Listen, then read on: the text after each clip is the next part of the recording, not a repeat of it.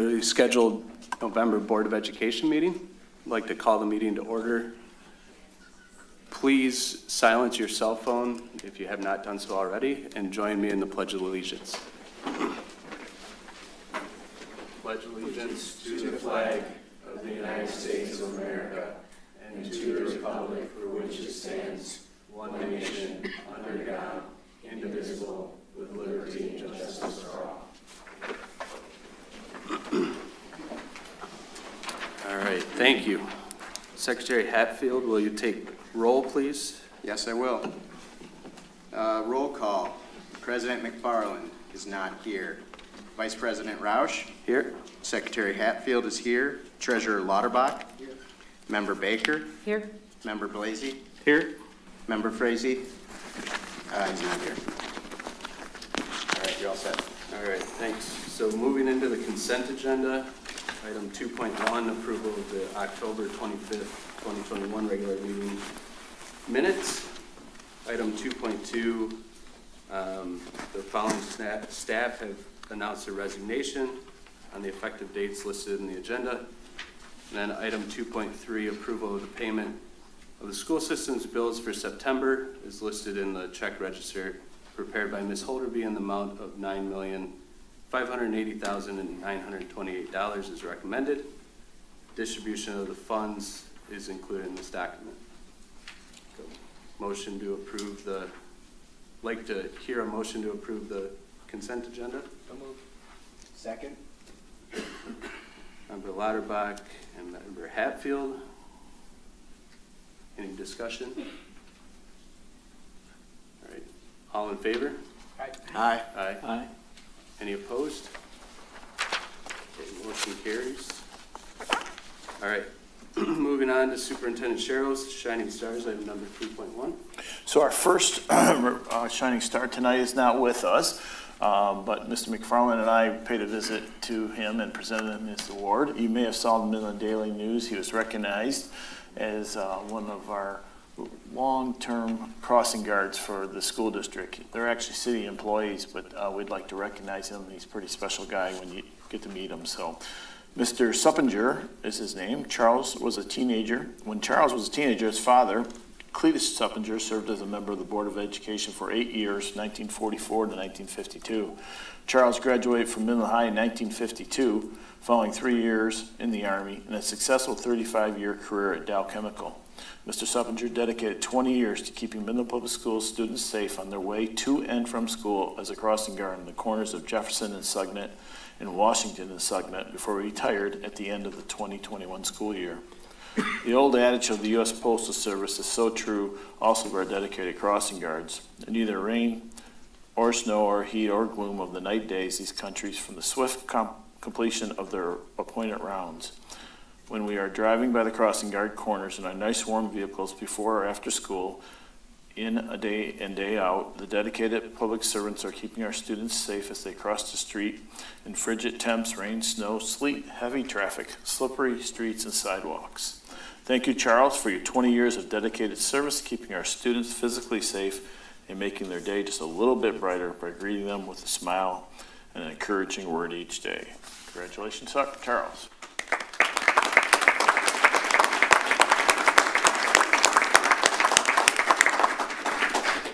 And I'm hoping our second awardees here, Farah, if you are, come on up. And Farah, if I say your last name, correct me, okay? You can come on up while I'm saying all kinds of good things about you. How's that? So hopefully I get Sarah's last name right. Ms. Murgis joined the MPS team in 2011 as the speech language pathologist in the Special Services Department. Before coming to MPS, Farah was a speech language pathologist at the Bay Arenic ISD in the hospital settings before that. Farah earned her master's degree in speech and language pathology in 2000 and her BAA in communication disorders in 1998. Both degrees were earned at Central Michigan University. Farah was nominated by the Shining Star by MPS Parent. Among their comments were the following. Farah always has a positive professional attitude. She really invests in her students. She has been so encouraging to our daughter in our meetings.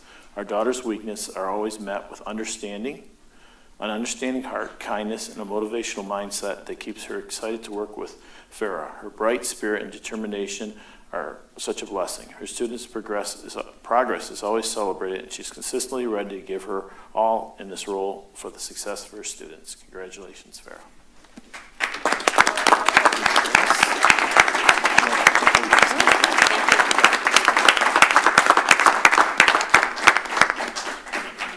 Thank you so much. Thank you.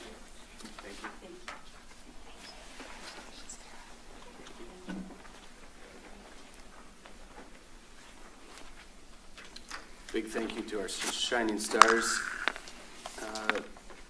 Superintendent Sherrill, item 3.2. Yes, so we are recommending to the board to approve an athletic eligibility appeal. We had a subcommittee of board members who met on this subject matter, and under Rule 9 of the Michigan High School Athletic Association, which we are a member of, we have the ability to approve the student's eligibility, and we are approving this, or asking for the recommendation to approve his eligibility at Midland High School for the fall semester. Entertain a motion to approve item 3.2. I move that student A be approved for athletic eligibility at Midland High School per exception 9 of section 9 from the 2021-2022 MHSAA handbook.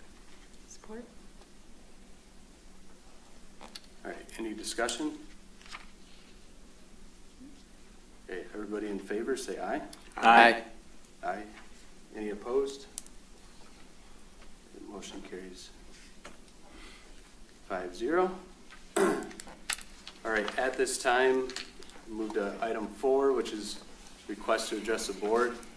Again, this is a time for us to listen to the public, take your input, which is an important part of the school district.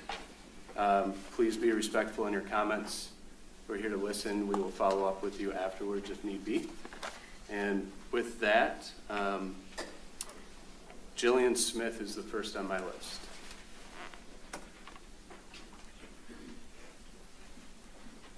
Welcome.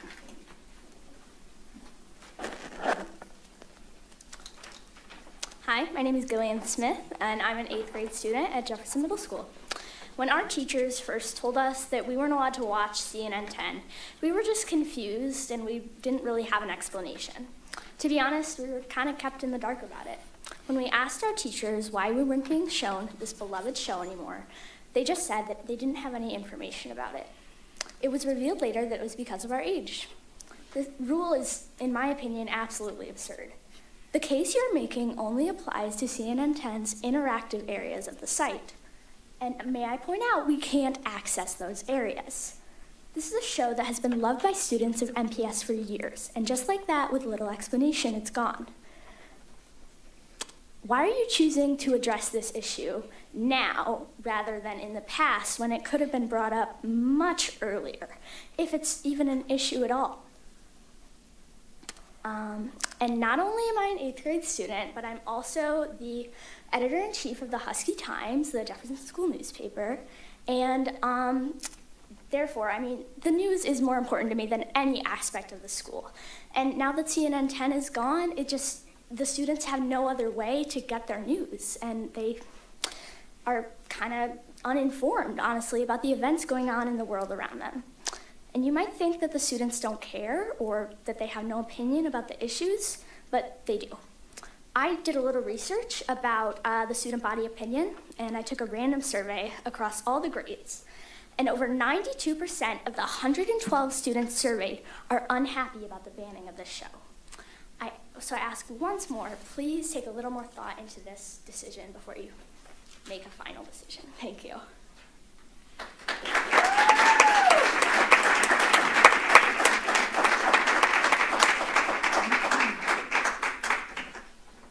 Next, Melissa Bushek.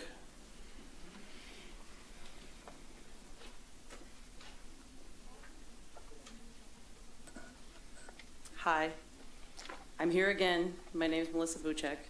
I'm a mother of 3, coming back out to share my concerns for my children as well as other parents I know who aren't able to make it or don't feel comfortable speaking up here.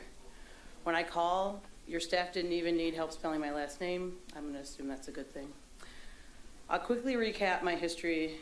In September, I spoke to you about the mask you're asking the K through 6th grade students to wear all day, and provided how they all have warnings stating, in fact, that they don't provide protection from COVID or any other virus.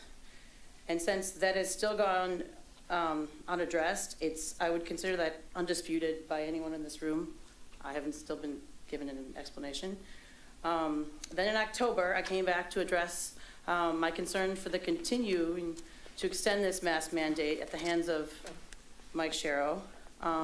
And several other public commenters in the room called on this elected board to vote on this matter.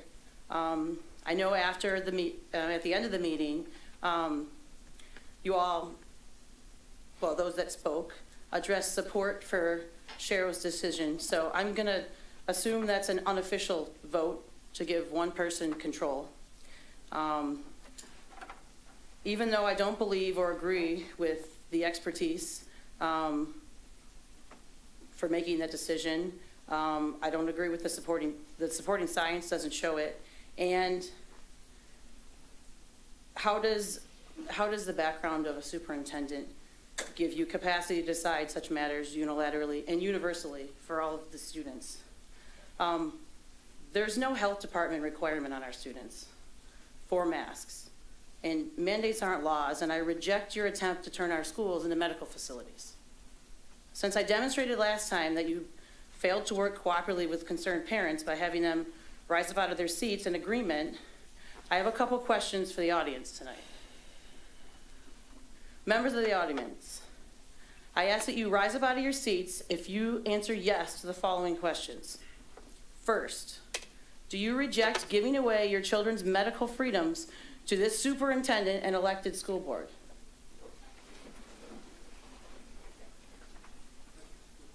Thank you. I don't think that's how this works. Second, do you reject the notion that this school board has your child's health as top priority when they accept federal and state funds to hold vaccination clinics inside our schools?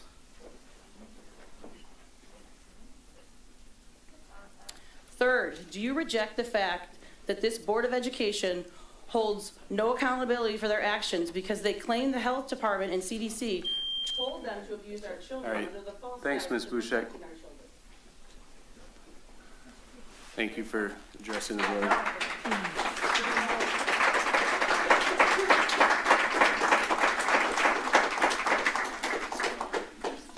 Christy Murray.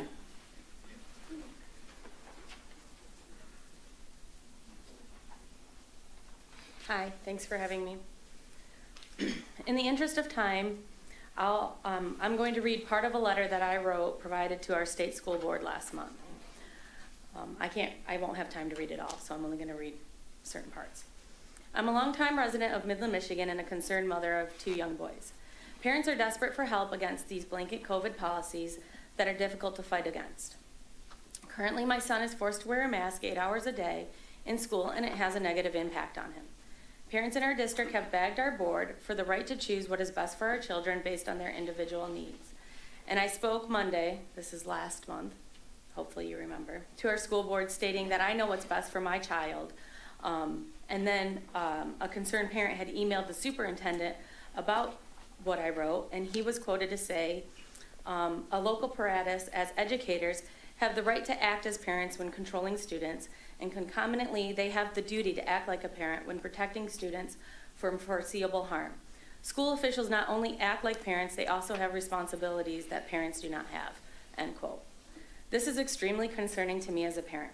I believe that our superintendent is abusing this law to override my parental authority. These are my children that I've entrusted to him to provide a safe environment, but I do not expect him to override my parental rights. I have a bachelor's in education from CMU and a master's in product stewardship from the School of Public Health from IUPUI. I've worked in the health and safety field for close to 15 years, and I have knowledge in areas such as child development, industrial hygiene, personal protective equipment, and the most important credential I hold is mother. I am far more suited to decide what is best for my children than the local school board, especially when it comes to medical decisions, and masking is a medical decision. We parents are aware that the board has stated that masking will become optional after December 13th. However, that doesn't stop the board, specifically our superintendent, from deciding that it is his or your duty to override my authority on my children. This policy, which is the policy in which masking mandates are forced upon our children, needs to be removed from Midland Public Schools. Thank you.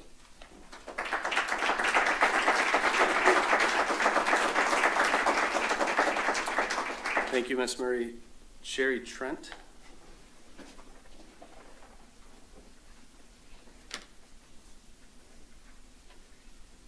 Hi, all of you.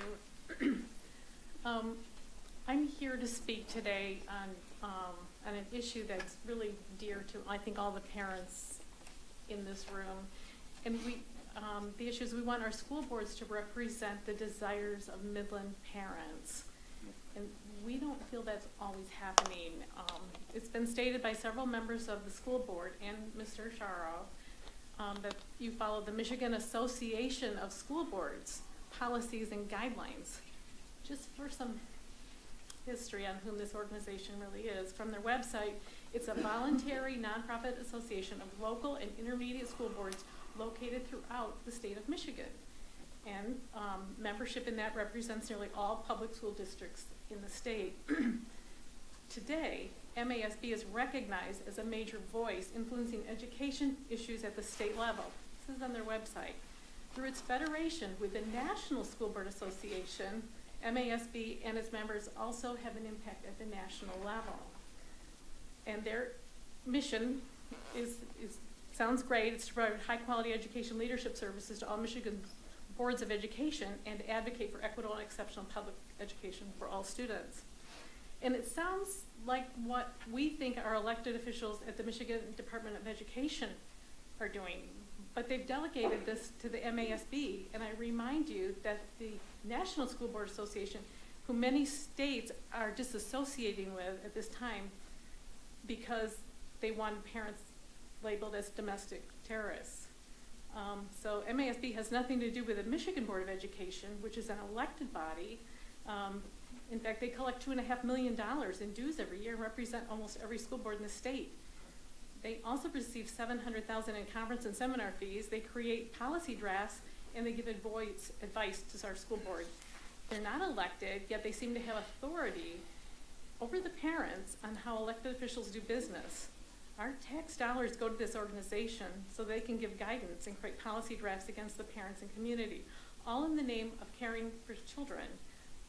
The Michigan Department of Education deems school districts to be autonomous and therefore encourages the school boards to become members of this nonprofit, MASB. Well, our elected officials have been commanded by organizations like MASB while we were too busy to even notice. It's time for all parents to speak up and take notice of what's really going on behind the scenes, and has been for decades. We've had our voices stolen. How are you, as elected officials, agreeing to follow their policies and ignoring the voices of the parents and the community?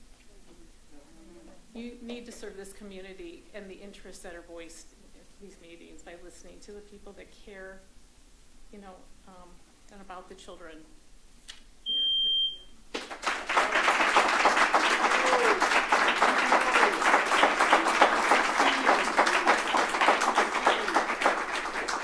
All right, thank you, Ms. Trent. Joe Bonadies.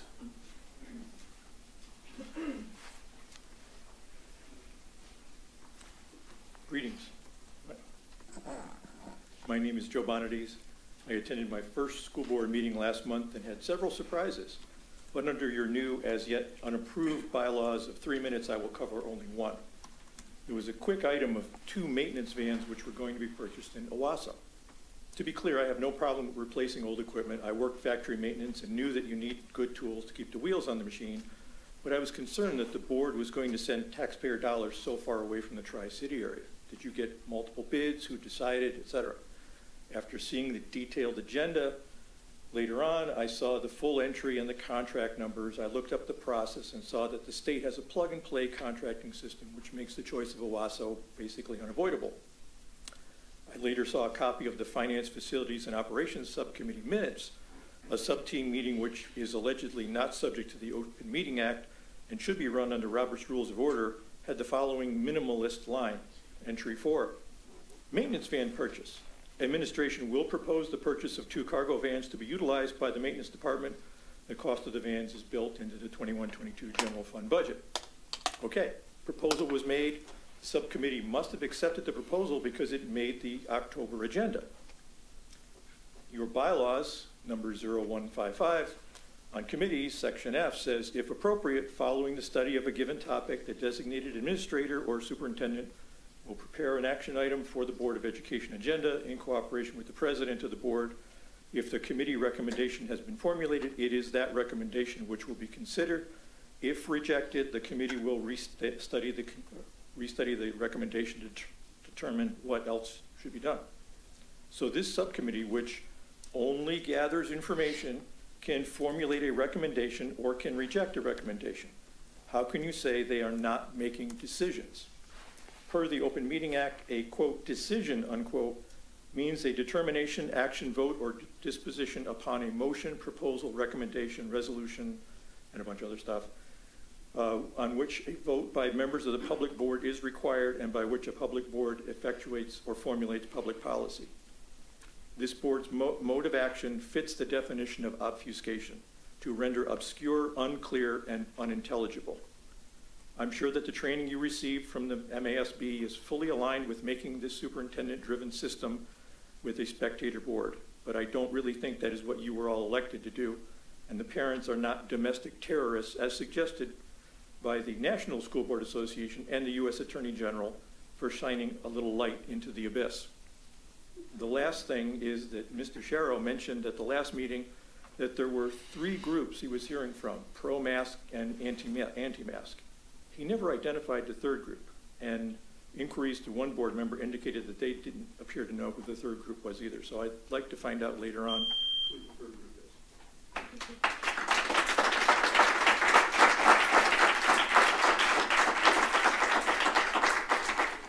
Thank you, Mr. Bonadies. Renita Bonadies.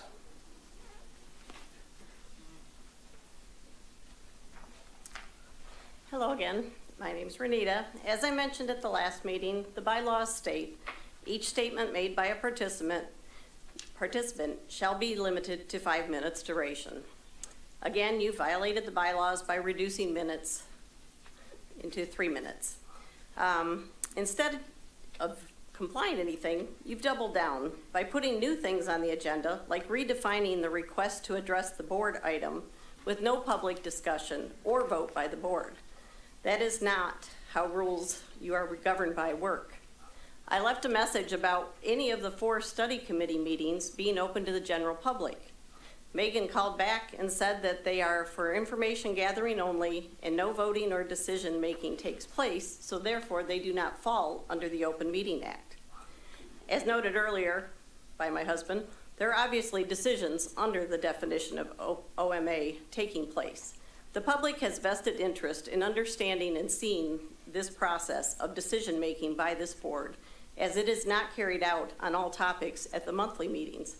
The board also went from twice-a-month meetings to once a month in January of 2014, after Mr. Sharrow was hired. The further lack of transparency in doing business in public was not the intent of the Open Meeting Act. At the October 25th meeting, Mr. Sharrow stated, and I quote, "The law says I need to keep kids protected. It says I must as the superintendent, and I signed an oath to that."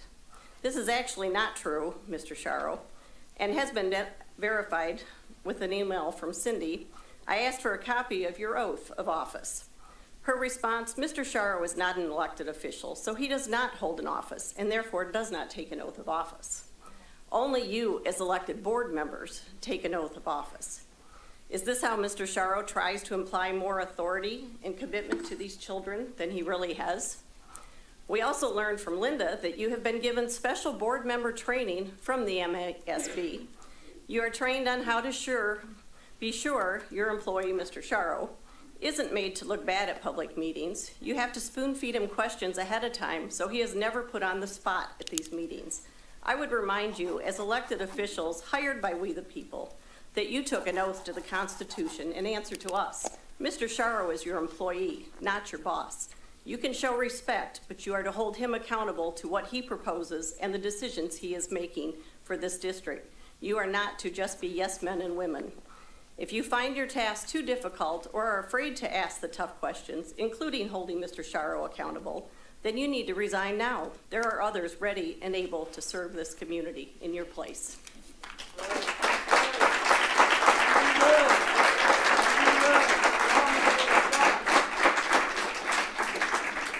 Thank you, Ms. Bonadies.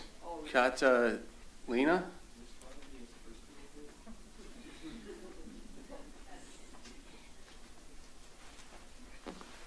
Hello, and thank you for your time.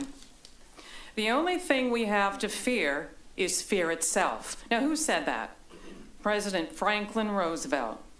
Is a life lived in constant fear worth living?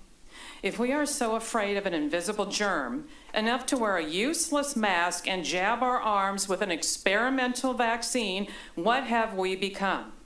If we can't even hug a child for fear of getting COVID, we have truly entered the twilight zone. Even Rod Serling couldn't have written such an unbelievable script. We hear over and over again, get the vaccine. Now they are aiming for the vaccination of millions of young children, even though experts have known for a long time that children suffer very little risk from the COVID-19 virus. Children have innate immunity, which is strong and works to guard them against the virus. There is no need to give the experimental shot to children or young teenagers.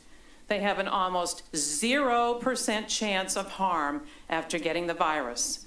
And certainly mandating people to take the shot is not the right thing to do. Besides being unconstitutional, forcing individuals to take the shot to be able to work or to attend school is severely harming the population. Many vaccinated people are experiencing heart problems and blood clots. Famous sports figures, including soccer players, are collapsing on the field. High school boys are dropping to the ground during games. If you doubt these stories, do your own research. Look up Jacob Kleinig, a 13-year-old boy from Zilwaukee, Michigan. He died in his sleep after receiving the vaccine. Go to the VAERS, which is V-A-E-R-S, website to see how many adverse health events have been posted. The deaths from the vaccines have now reached over 18,000 people, with thousands more completely disabled after taking the shot. Remember that the VAERS reporting system may only represent about 1% of the adverse health events, according to the FDA and CDC themselves. The death totals are probably much, much higher. Dr. Eric Rubin, voting member on the FDA advisory panel, said of the shot for children, "We're never going to learn about how safe the vaccine is unless we start giving it. That's just the way it goes." Do you really want your children to be Dr. Rubin's guinea pig? Thank you for your time.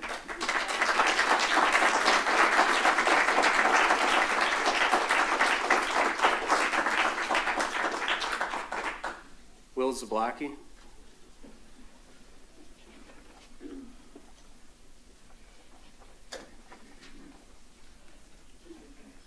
Hi there, thank you.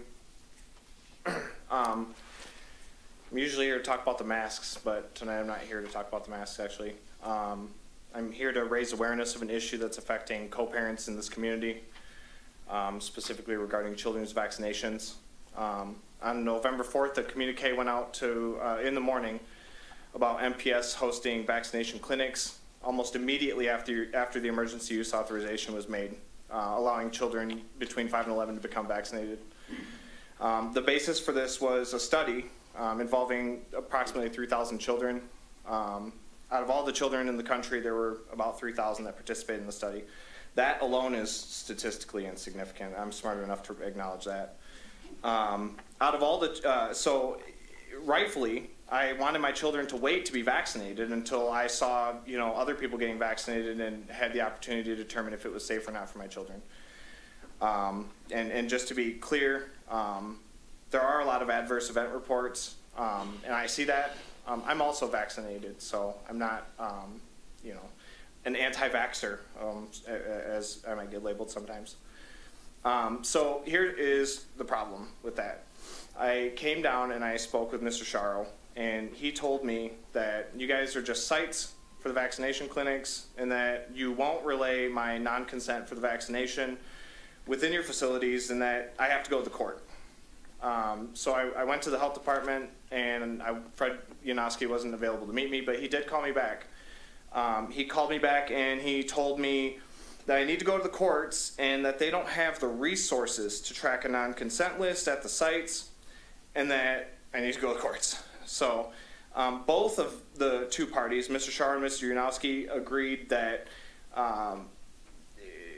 only one parent signature is required regardless of court order. And this is a medical decision, and this is a 42nd Circuit Court order that I will read the important parts from right now. On July 16th, 2021, an order was entered providing for the parties are awarded joint legal and joint physical custody of the minor children. A written complaint was filed with a friend of the court alleging that ex-spouse violated the order by insisting that my children become vaccinated anyway. And so this is a show cause hearing for violating that order. And my concern is that it's not just this, okay? The school has disregarded my rights as a parent in multiple other ways. For example, an individual reading improvement plan.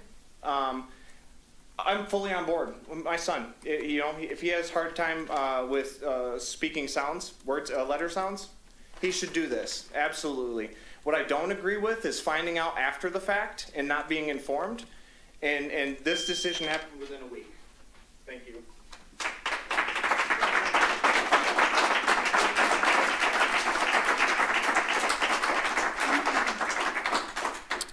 Jake Lewis.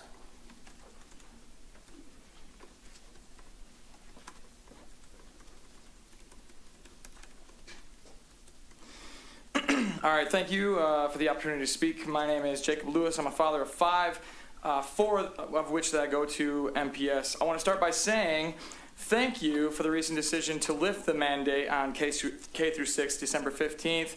Although I do not agree with it being enforced at all, I do appreciate the decision to lift it, so I hope that continues to be the plan. I do have some issues that I would like to address that are concerning in regards to the mask mandate practices and rapid testing procedure, however.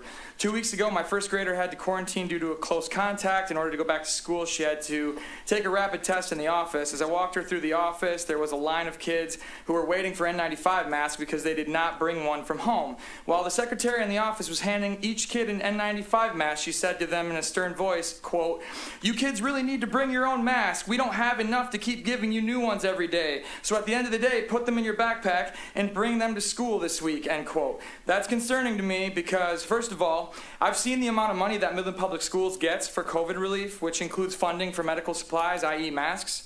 So in my opinion, if Midland Public Schools is going to mandate medical equipment to be worn by the students in order to attend the classes while MPS gets millions of dollars in relief from the state and federal government, MPS should absolutely be able to provide a new mask for each child every single day or more, because according to the CDC, decontamination and reuse of N95 respirators, quote, "The number of times that an FFR can be reused is limited by fit, filtration performance, contamination and soiling, and damage. If these N95 masks are touched by your fingers, their effectiveness is significantly decreased by soiling." Have you looked inside a 6-year-old's mask after a day of use? So please explain to me why MPS staff is reprimanding children for not bringing their own masks to school and telling them to put them in their backpacks because they don't have enough to provide for them. It's no wonder why hand, foot, and mouth RSV cases are at some of the highest levels on record in school-age children.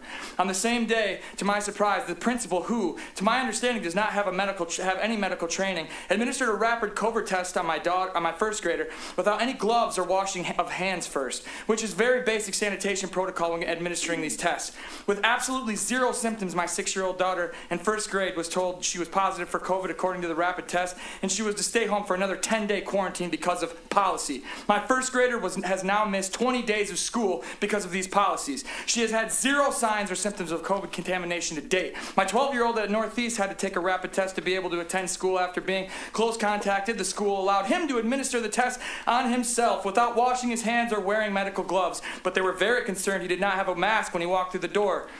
He's had zero symptoms and has been out of school for 14 days this year so far because of policy. So my question to the board, to the superintendent, Charles, and to the parents of the MPS is this. Why are our kids being reprimanded for not bringing masks? Why are they being told by staff that the school cannot provide masks for them to get when MPS Thanks, gets Jake. millions of dollars from COVID relief from the federal government? Thank you, Mr. Lewis. Why Thank are you. schools All right, that's enough.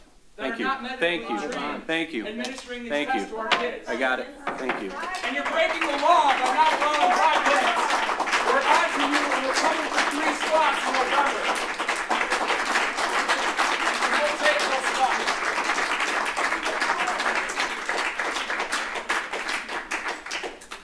Amanda Andrus.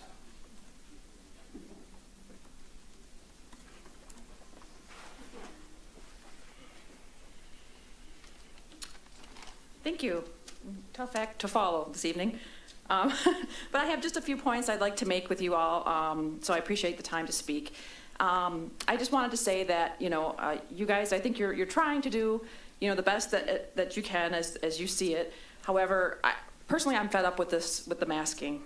And my child will not be sent to school with a mask after December 13th. And I also just wanted to say that, accountability needs to occur with the board members for the actions of the superintendent and the decisions that are made. I don't feel that you should push your responsibilities off on the superintendent to make. You need to help make your own decisions. You represent us. You are elected by the taxpayers and by the parents to help make these decisions for our kids in the schools, and you shouldn't be pushing your authority off to one individual. I also just wanted to make just a comment. I'm in the community quite a bit. I see, board members that have kids that have agreed with the masking as communicated through the superintendent. But when people are out in the community, they don't necessarily follow those same policies. So why is it, something, magical between, 8 a.m. and 3 p.m. that's when COVID is a problem, but for sports and for concerts and school gatherings afterwards, no one's wearing a mask. I mean, come on. Just asking for a little consistency and a little practicality here. If masks work so well, then why not? Why aren't people being leaders and showing that same behavior out in the community? And obviously, right, the rest of the community does not have to wear masks. Why are we punishing our children for this? This is my parental right to make this sort of decision for my child. That's pretty much it for that. I did also want to just say, this week, Representative Ann Boland from Brighton signed a letter along with 35 other state representatives to the Michigan Association of School Boards asking them to withdraw from the National School Board Association for labeling concerned parents as domestic terrorists. And I just wanted to point that out, that I support that, and that I hope that, people are considering that more, because that many states have done that, and I believe that Michigan should follow. Thank you.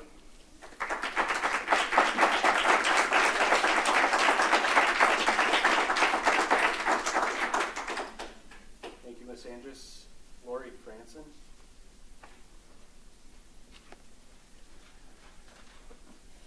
Hi there. I'm guessing I'm the only one in this room who has actually been in a negative air pressure isolation room in full PPE, caring for a person with a deadly infectious respiratory disease.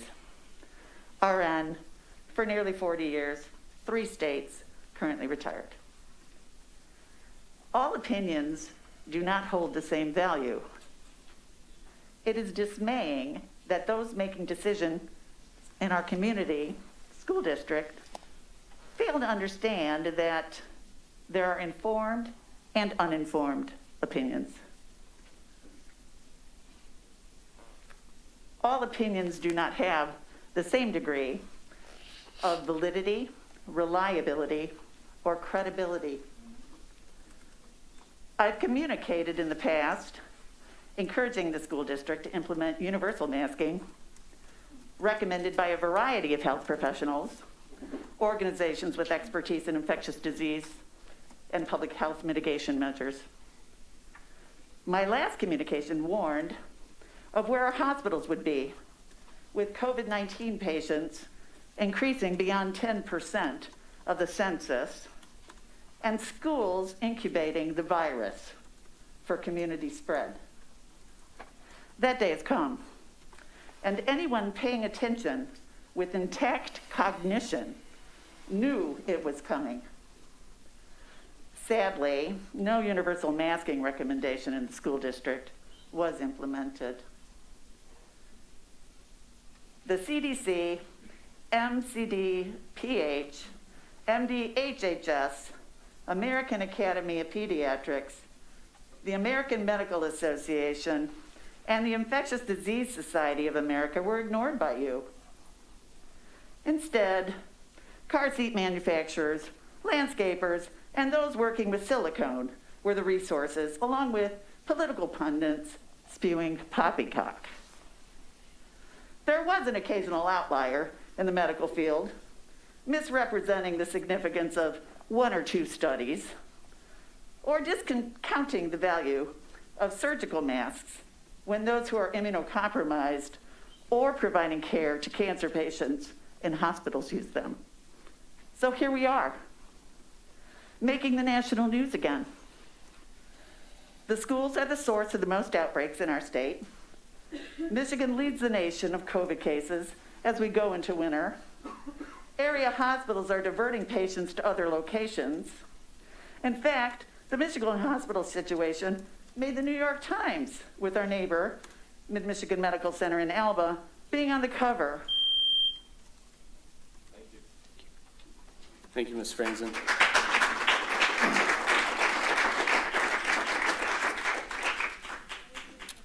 Becky Thomas King.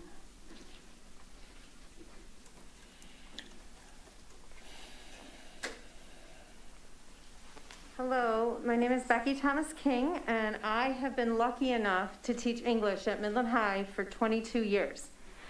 The last time I spoke before you 2 years ago, it was in regards to getting more voices of color into our literature that we teach.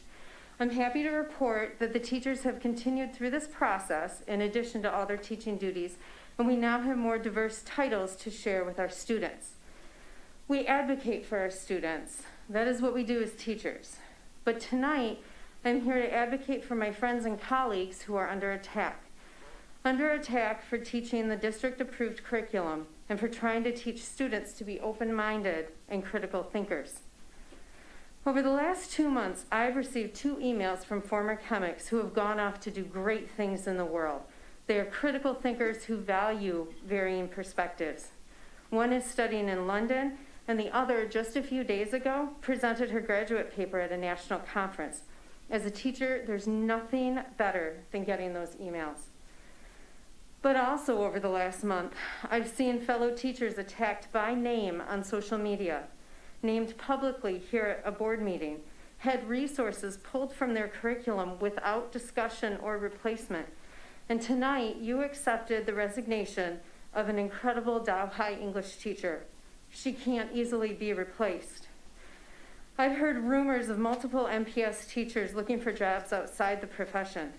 And one of the worst things that can happen is when a great employee doesn't care anymore because they don't feel supported by the district or the surrounding community. We have great teachers here in the district. We need to keep them here. When I first started, if there was a concern about something that I was teaching, my administrator would set up a meeting about it with the parents, and it was horribly awkward, but it was a great learning experience for all sides involved to have the dialogue and to see other people's perspectives. We have taught To Kill a Mockingbird, Martin Luther King, Harlem Renaissance. We've taught these for decades, but now teachers are being harassed and bullied for doing so.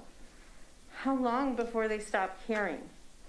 If so much of what goes on in their classrooms is under attack, teachers will stop caring and redirect their energies elsewhere. Sadly, maybe some have done so already. My students and I have discussed controversial topics in literature this year, and they have done so with grace, maturity, and respect, even when they disagreed with their fellow classmates. I'm really lucky to have the incredible students that I do. But in the back of my mind, I worry about when my name is going to be dragged through the mud.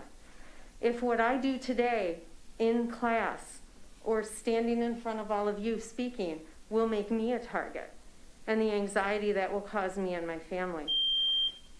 This job is hard enough without having to worry all the time. Thank you.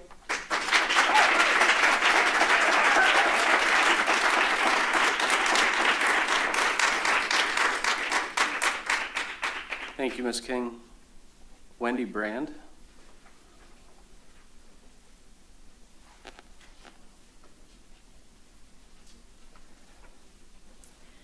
Dear elected members of the board, first let me start out by saying we are for you, not against you. You were elected because people trusted you to abide by the oath that you took and to best serve, protect, and educate our children. Unfortunately, it appears that most of you haven't been able to live up to the challenges of this position. Quote, overreaching bureaucrats are the biggest threat to our health in this time, Dr. Jordan B. Peterson. We are here tonight because we are standing up for those who cannot stand for themselves. Some people are angry because they fear what you have done and are doing to our children, whether intentional or not. But in our spirits, we know that fear is from the devil, and we will not honor him ever. We have faith that either you will do the right thing or stop this madness, or that you will do the right thing and stop this madness. Your overreach must end. And as for now, we instruct you to set these captives free and let his people go. Speaking of the children. Remove these mandates tonight and do what you know is right in your hearts. Never again speaking of injecting these innocent and healthy children with these experimental gene therapies that can cause death and have no verifiable evidence to prove the risk is greater than the reward. If your push to live in a socialist country is important to you, then we invite you to leave America and to go to Venezuela and let us know how that works out for you. However, we the people of this great nation will not allow you, yes you, to destroy its foundation. We order you to submit your resignations or comply with our instructions. Excuse me. These are your two choices. You decide. Either way, we will continue to fight for our God-given liberties that are the foundation of the Constitution by which you took an oath to uphold yet have rejected. Friends and neighbors, do not for 1 minute or any longer allow these wolves in sheep clothing to pull the wool over your eyes.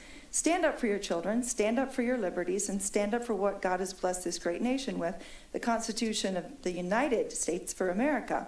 On another note, the board is exercising taxation without representation. Your tax dollars fund these schools, not the government. And they say you don't have the right to know or direct what's taught. However, you pay the bills here, and you can choose how the funds are used, not the elected bureaucrats who have secret illegal meetings. Perhaps withholding these funds and opening an escrow account is next. Board, your route is suicidal in my opinion, and the destruction of democracy will not be tolerated. You do not get to suspend the parents' rights, the Bill of Rights, or the Constitution. So I ask you, why cheat if truth is on your side? Parents, a mass exodus may very well be the safest place for your children until the board decides to follow the law and their own bylaws. Thank you and God bless.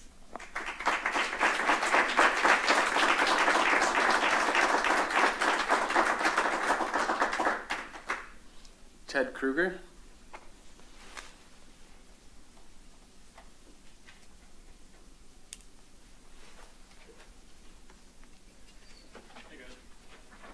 Oh.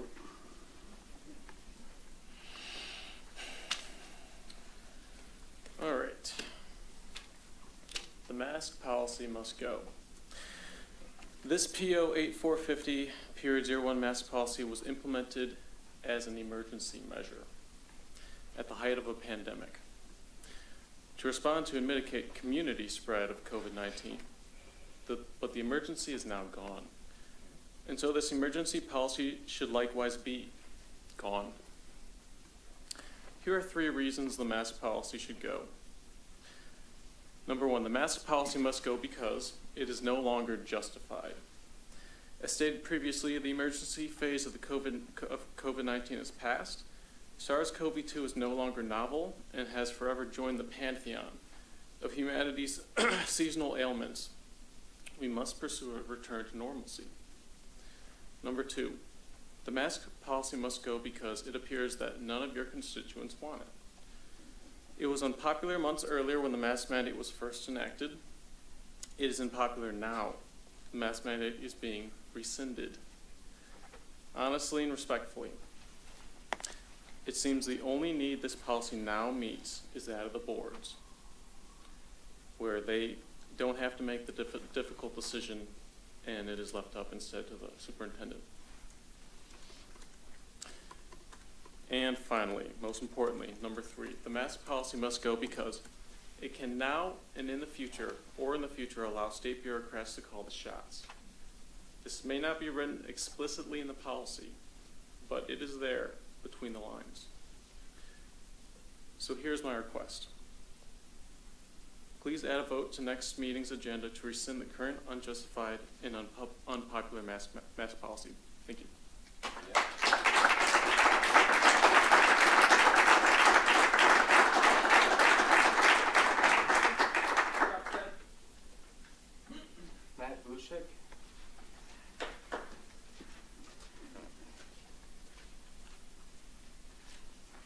Hello, my name is Matt Buchek. I'm a Midland Public School parent, healthcare hero, and proud American citizen. First, some local statistics. We have about 34 inpatients at the Midland Hospital with a COVID primary. 4 are under 50, and none under the age of 30. This number has been pretty steady all of November. We're up to double that in October. So whatever you've been told that doesn't match that, you've been lied to. Most COVID inpatients are not vaccinated. Or, I'm sorry. Yes, most COVID inpatients are not vaccinated. The majority have other comorbidities. But the vast majority are also over 70. For Midland County, the freely accessible state data shows that we still have 0 to 5 deaths for individuals under 50 years of age since COVID data has been tracked. 0 to 5 because the state doesn't report deaths less than 5 in any category to protect individuals' personal information. This statistic may have come to a shock to some of you, but here we are. I'd like to talk to you about something called number needed to vaccinate. In order to prevent 1 COVID death for 5 to 11-year-olds, how many do we need to vaccinate? I think this is an important number because it tells us how we are effectively saving lives by vaccinating. For example, Pfizer's 6 months clinical trial for their approval in adults, there was 1 COVID death out of 22,000 in the vaccine treatment group, and 2 COVID deaths out of 22,000 in the placebo group. So the NNTV, or the need to vaccinate, is equal to 22,000 individuals to get that 1 saved life. The catch here was that in the trial there were 5 heart attack deaths in the vaccine group and only 1 in the placebo group. All-cause mortality in the 6-month study was 20 in the vaccine group and 14 in the placebo group. Either the vaccine caused more deaths or it's just insignificant data. I don't care which side you take. But you can see why people believe Pfizer may have intentionally used a small group of 2,300 participants, 1/10, for the trial for the 5 to 11-year-olds in order to hide the harm. Follow-up was also only done for 2 months instead of 6 months, and the adult trial was supposed to go longer than even that. By Pfizer's own admission for their 5 to 11-year-olds emergency use authorization application, there were 0 hospitalizations, 0 ICU admissions, or deaths. The treatment or control group, in either the treatment or the control group in their study. Children ages 5 to 11 are extremely low risk from death for coronavirus. In a meta-analysis combining data from 5 studies, a median infection fatality rate, that's the percent who die after infected, is 0.0027% for children ages 0 to 19. In children ages 5 to 11, the IFR is even lower. Depending on the study one looks at, COVID-19 is less dangerous or roughly equivalent to the flu in children. Thanks, Mr. Buchek.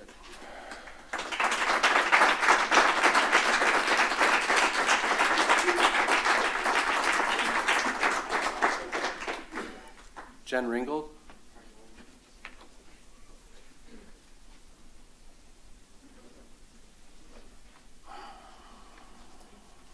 Good evening. I believe deeply in freedom and choice. We are some of the luckiest people in the world to live in a country that protects the rights of most people. At board meetings for the past 6 months, we've had a constant stream of people exercising their right to free speech. Many of those asking to be free to make choices for individual kids without restrictions, and asking for this board to stop restricting freedoms by enforcing rules they don't like.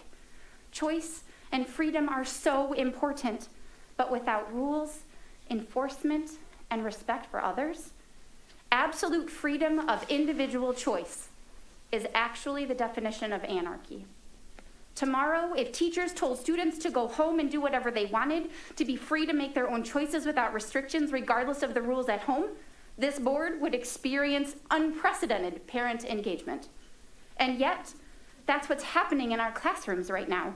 Students being allowed to think that the rules don't apply to them, the safety of others is less important than what they or their families want, coupled with administrators who don't care to enforce the rules or support teachers, and it's basically anarchy. Every freedom granted to us by the Constitution has limits. And in general, those limits of personal freedom extend until harm is caused to another. My child has a teacher who taught for 2 days unmasked and visibly ill before sharing they had COVID. And all of my children sit in classrooms with close contacted students every day who refuse to mask. We've been in school for 91 days, and 30% of total COVID deaths in 21 months have happened in the last 60.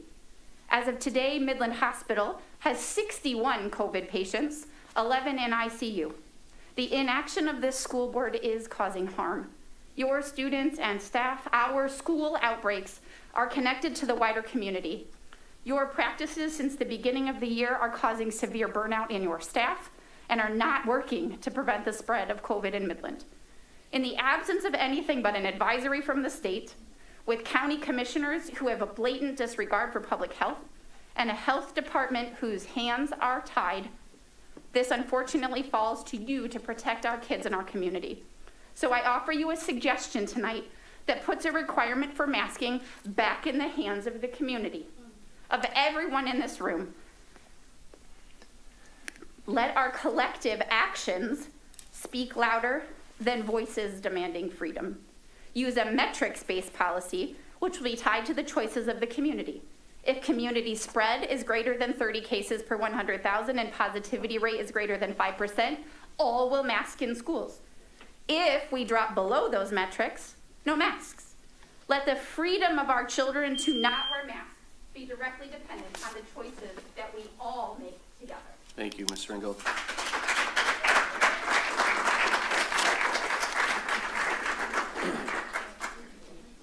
Kurt Boheis. Kurt Boheis.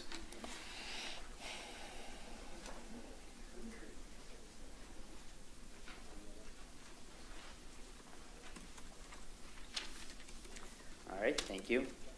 So my name's Kurt Boheis. I'm a Midland resident with a child enrolled in elementary school in the district.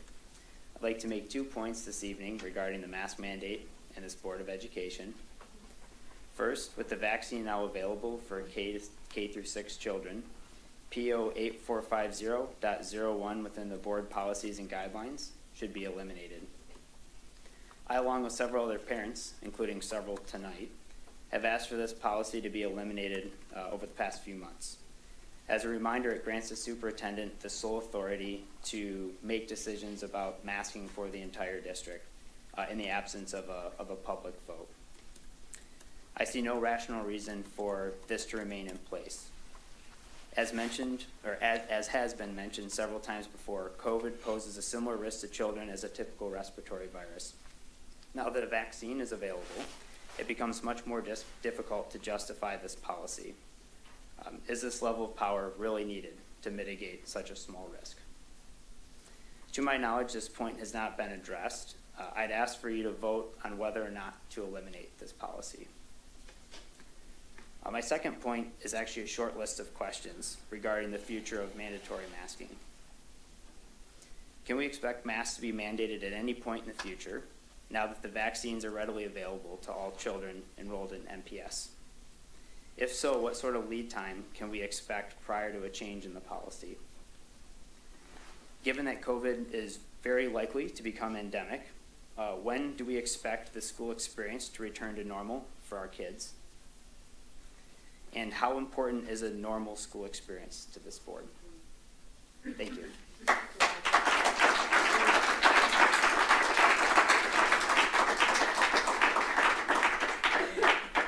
Thank you, Mr. Bohais. Mindy Cox.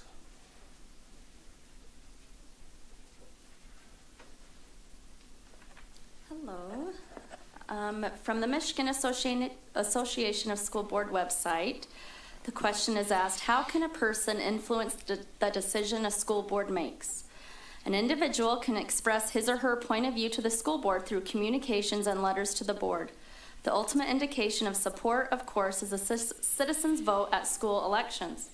In addition, boards often appoint advisory committees to make recommendations about curriculum, school activities, district finances, and building needs. If you are interested in serving on an advisory committee in your district, contact the superintendent's office.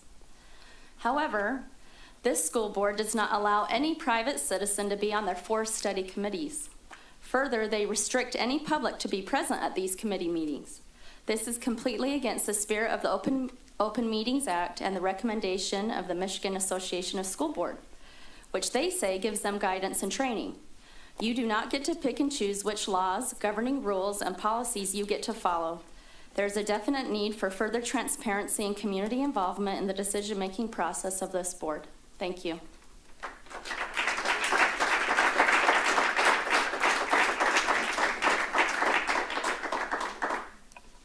Thank you, Ms. Cox. Peggy Hoff.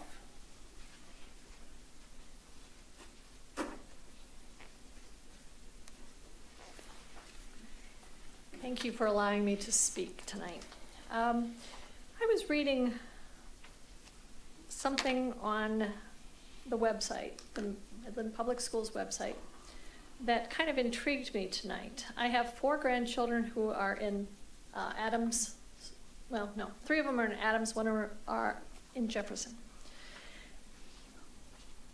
On November 4th, my 2nd grade grandson was called down to the office to get the test. Now, they did wait for the parents, my daughter, to show up before they administered that.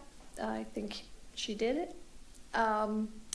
He had been in close contact, and I think 4 or 5 other kids were there. Why they even went to school, I'm not sure, because if you knew this already, you should send them someplace to get tested, but not bring them into the school. But anyway, they did that. So he tested positive. I believe he had it a couple weeks earlier. He had stayed home. He didn't have a horrible time, but I do believe the test. The other 2 siblings were tested at Adams at the behest of my daughter. They tested negative. My Jefferson granddaughter, she's 7th grade, was not tested. I guess they don't do that at Jefferson. That's what I was told anyway. Not one of them had any symptoms. They were called home Thursday. They stayed Thursday, Friday, and the whole next week at home with no symptoms, 2 of which were tested negative. Now, you can say, well, this can be tested positive at any time, right? Because we don't know how this works, I guess. But these kids lost 7 days of school. Now, they're all bright kids. I'm not really overly concerned about that. But the fact is, they had no symptoms, and they were tested negative.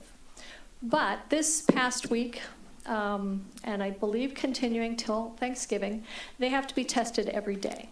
Now, that's an expense that I think is silly. They were tested negative. They have no symptoms. Just because a friend of a friend had COVID or was tested positive with or without symptoms, I understand these are siblings. They have to be isolated.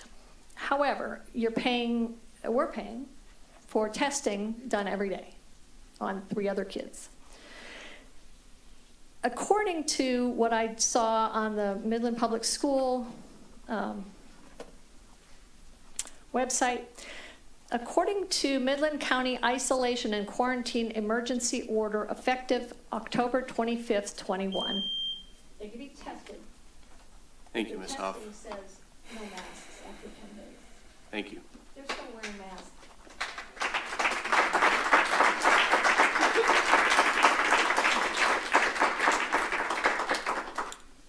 Shelby Huntley.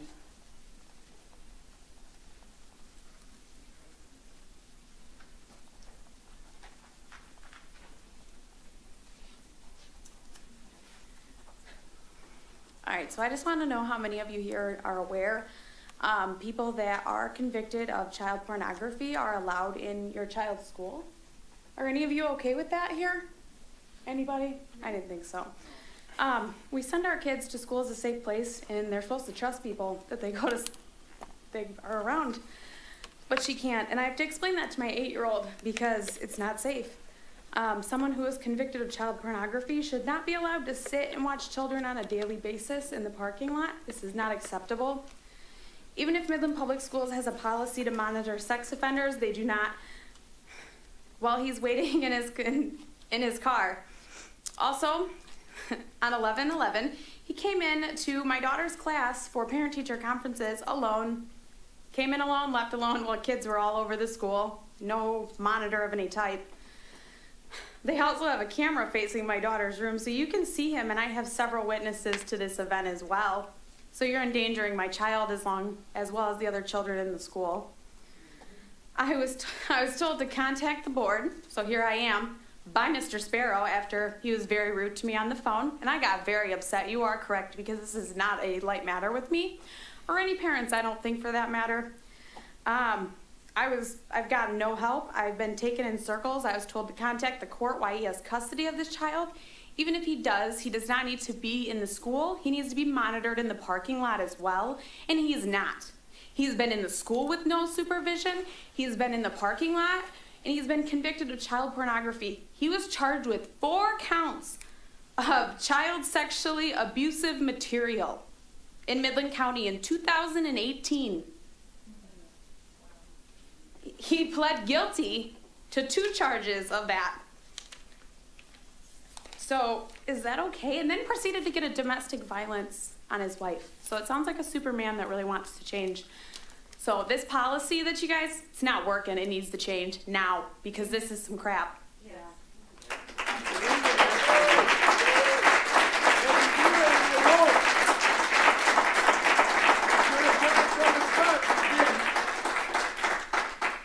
Did I miss anyone?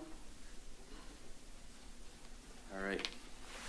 Thank you to everybody that took time to speak to us. Do appreciate the input.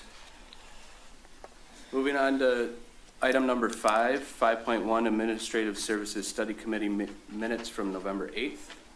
Mr. Blasey.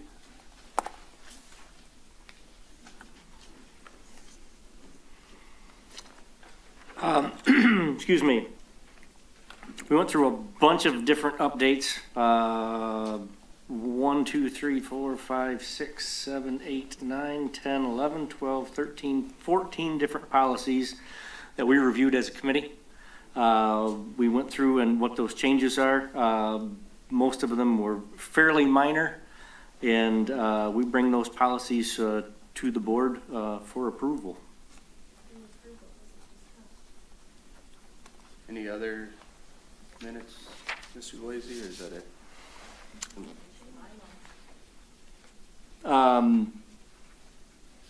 I can read the whole thing. The Neola policy updates. The Neola is the firm that the board retains to update our bylaws. At the November 22nd meeting, Mr. Sherrill will bring for action the Board of Education policy changes to a number of Midland Public Schools policy as recommended by Neola in the fall 2021 updates 36-1. Neola retains law firms to provide legal reviews of published materials and consults on policy updates in the spring and fall each year, and sometimes more often than that. Therefore, the legal accuracy and compliance of proposed revisions can be unequivocally guaranteed. Mr. Sherrill and the Administration Services Committee members discussed the following board policies that have proposed changes.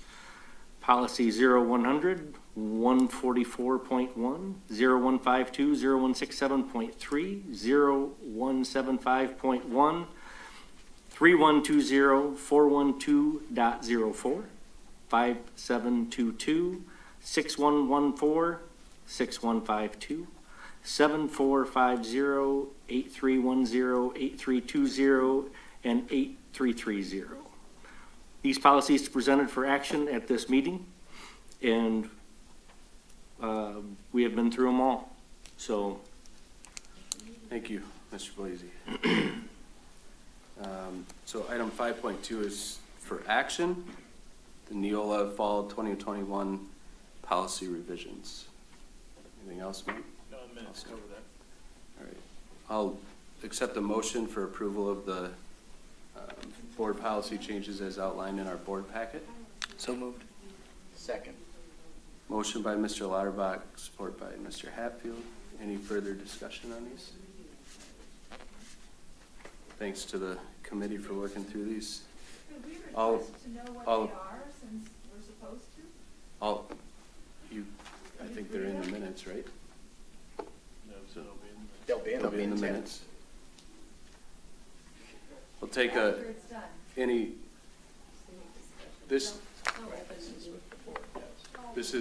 this is a board meeting. We accept, you're in attendance at our public board meeting, and this is for the public to view the actions of the board. Everybody in favor of the approval of the changes, say aye. Aye. Aye. Any opposed? Motion carries 5-0. All right, moving on to item number 6, curriculum instruction and assessment minutes from October 27th. Ms. Baker. Yep. The Curriculum Instruction and Assessment Study Committee met on October 27th. The first thing we discussed was elementary virtual learning platform, a memo adoption. Penny shared that the district is using Lincoln Learning as an online learning platform and curriculum for a small number of elementary students. The curriculum aligns with state standards and is being used as a temporary solution. Next was the Sex Ed Biannual Report. Steve Poole presented the updated membership list for the Advisory Board on Instruction in Sex Education and Birth Control, and he also shared the Sex Education Biannual Report. Next was the DEI update. Penny provided the following updates. MPS is partnering with Detroit Public Schools to launch a 5th grade student pen pal program. The equity audit is progressing with the next steps being focus groups and interviews. The final report is planned for January. DeAndre is continuing to develop the Culture and Climate Leaders Group with representation from each school. Last, we discussed elementary literacy, the units of study.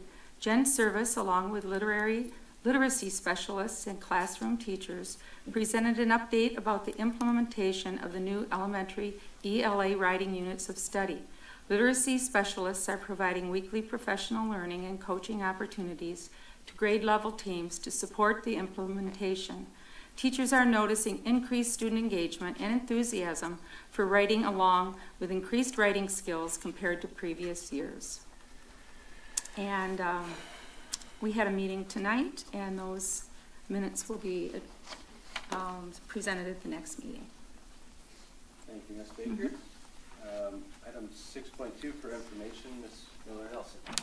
Hi, good evening. I do have for your information the 2021-22 Advisory Board on Instruction in Sex Education and Birth Control.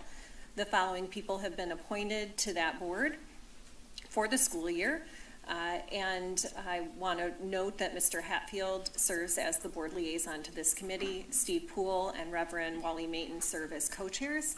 You can see in the agenda the list of members include Reverend Wally Mayton, Steve Poole, Amy Jaster as a health professional, Madhu Midda as a health professional and parent, Craig Rickman as a parent, Scott McNellis as a parent, Michael Donovan as a health teacher, Marnie Williams as a health teacher and parent, Matthew Wenzel as a student, Aisha Midda as another student, And again, John Hatfield as our board member. The composition of this committee does meet our requirements from the Michigan Department of Ed.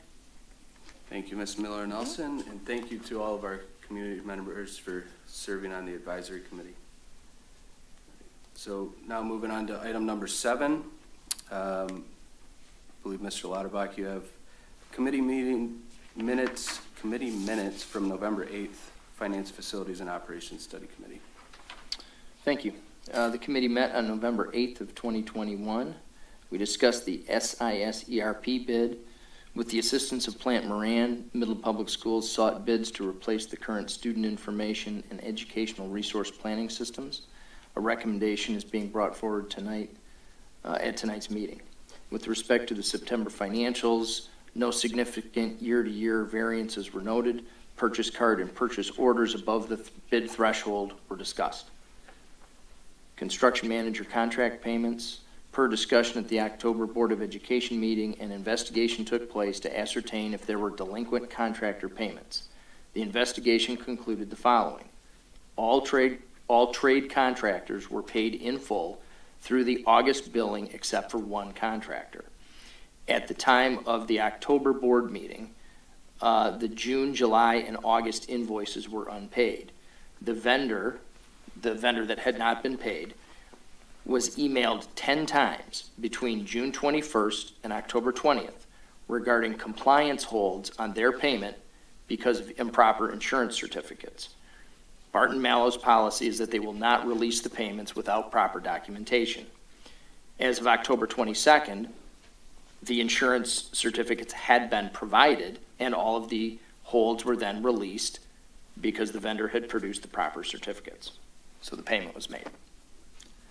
With respect to the State Street demolition, administration will be recommending tonight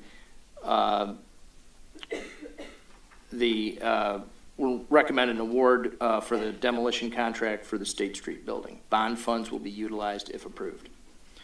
Herbert Henry Dow High School cafeteria furniture purchase. The administration will recommend the purchase of new cafeteria furniture for Dow High School from Great Lakes Furniture of Holland, Michigan. Food service funds will be utilized for the purchase if approved. The summer tax collection resolution will be read tonight. The board will be asked to approve an annual request to the City of Midland to collect half the school's tax levy, including debt service, during the summer tax collection period. The next FFO meeting will be Monday, December 6th at 5 p.m. Thank you, Mr. Lauterbach. Moving on to item 7.2 for action, Dow High cafeteria furniture purchases. Mr. Boutin. Thank you, Mr. Roush. Per the FFO minutes, we have further reviewed the secondary high school furniture. Over the course of the past 2 years, we have upgraded the furniture at all buildings with the exception of H.H. Dow. So we bring to you this evening a recommendation that we purchase an order of furniture from Great Lakes Furniture Supply Incorporated of Holland, Michigan for $165,846.85. They were the low bidder on the project. Food service funds will be utilized for this purchase if approved by the board. Thank you. Entertain a motion for item 7.2. I move adoption of item 7.2, the cafeteria furniture purchase. I'll support. Motion by Mr. Lauterbach, support by Mr. Hatfield. Any discussion? Brian, does that help us? It obviously helps us spend down our fund balance in the food service, and then are we sitting in a better position then? No. Yes, sir, we are. And with this purchase, it will put us in a good position. Okay. And we're bringing it to you now a little bit earlier than typical because procurement is still a challenge. So we're hoping that that comes in on time. Okay, thank you. Yes, sir. All in favor, say aye. Aye. Aye. Any opposed? Motion carries. Item 7.3, Mr. Boutin. Thank you. Mr. Rush, both 7.3 and 7.4 are sort of interrelated, so a general introduction is we are bringing forward to you a recommendation in 7.3 for the entering of a contract for a new student information system, and in 7.4 entering a contract for a new enterprise resource planning system, which really is the engine of our finance and human resources department. process that we used for both was similar. We did procure the assistance of Plant Moran, as mentioned in the notes, to assist us with this endeavor because it is extremely complex, and their expertise helped guide us as our system was last bid in 2001. So it's been almost 20 years since Midland Public has gone through this. So with the assistance of Plant Moran, an RFP was issued, and over the course of several months and many, many meetings, vendors were vetted, and we are bringing to you tonight for 7.3, our student information system, a recommendation to enter into a contract with EduPoint Synergy as the most qualified provider that fits the needs of the Midland Public Schools for an estimated total over the 7-year life of the contract at approximately $945,953 for 7.3. Thank you. I'll entertain a motion for item 7.3, SIS system. I'll make a motion that we accept item 7.3, the recommendation to purchase the new SIS software. Support. Motion by Mr. Hatfield, support by Mr. Lauterbach. Any further discussion? The Plant Moran portion, I know they were involved in both of these. Was that a board-approved assistance from Plant Moran, or is that outside of the scope of the board? So if the service does not require the board approval for that piece of it. Yes, sir. I don't remember the dollar amount, but it's a service. If you recall, the services don't come forward per law. So the 34,000, whatever the Plant Moran was, is that split between these two? No, I think it's for both. It was for both, sir. Okay. Any further discussion? All in favor, say aye. Aye. Aye. Any opposed? Motion carries. Item 7.4. Yes, sir. And nearly an identical process was followed for the enterprise resource planning. And just as, again, a reminder, that is the engine that runs both our finance and human resources department. And the history on that is the same as our student information system. It's been decades since we have upgraded that. Again, Plant Moran assisted us in that, and we are recommending entering a contract with Tyler Munis as the most qualified provider for the Midland Public Schools needs for an estimated total of $1,266,722 over the 7-year contract life. Thank you, Brian. Entertain a motion for item 7.4. Move approval of item 7.4, purchase of the ERP SIS software. Support. Motion by Lauterbach, support by Baker. Any further discussion? How did we come up with a recommended 7-year? How does that come about? The 7 years for both of them. It's been 10 years since we've revisited this. Right. So, It's go ahead, Brian. 7 years is the new industry standard in entering the life of these contracts. That was the recommendation of our advisor, Plant Moran, and that is what we were comfortable in entering that contract terms for. And as that goes, Brad, you know, the other one was almost 2 decades for the student system. If it's updated and it's serviced and all those pieces of it, you may continue to do that on a year-to-year piece beyond that portion of it. Yeah. And that's what happened in the previous system. It became quite antiquated, and they no longer were supporting it well, and so it was time to switch. Switching is very difficult. It would be very difficult for everyone in the district, from the teacher side to the business side. As you know, switching over banks and stuff that we've gone through, it's difficult, so you try not to if you don't have to, but it's time, and these are much better tools than the ones we have. Okay. Good questions. Any other discussion? All in favor of item 7.4, say aye. Aye. Aye. Any opposed? Motion carries. All right. Item 7.5 for action, bond construction bid. Mr. Roush, before Mr. Bruton talks about this, I just want to let the board know I have a substantial client relationship with one of the bidders. It's a substantial enough, I don't think it's a conflict under our policy because I don't own an interest, but to the extent that I profit from that relationship, I just feel like I should recuse myself from the discussion and voting on this. So I'll be abstaining. Thank you. Yep. Mr. Bruton? I'll take 7.5. Thank you, sir. We are recommending tonight approval of bid package 21209, which is the demolition of the State Street building next door. We are recommending that that contract be awarded to the Beer Line Companies Incorporated of Midland, Michigan, who was the lowest of 10 bidders at $83,900 for the project. And if this has your approval this evening, it will be funded using Series 2 bond proceeds. Thank you. This time I'll entertain a motion for approval of item 7.5. I move approval of bid package number 21-209 for the bond construction for $83,900 to Beer Line Companies. I support. Motion by Baker, support by Hatfield. Any further discussion? They give a time frame? February. Should be done. Pretty easy one for Beer Line.